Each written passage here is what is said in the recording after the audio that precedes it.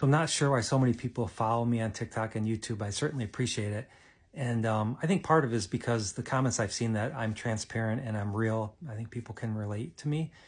And so let's be real. I'll continue to be real with you guys. So I lost my job 3 days ago. The hospital system that I work for unexpectedly closed the hospital. So officially I don't have a job anymore.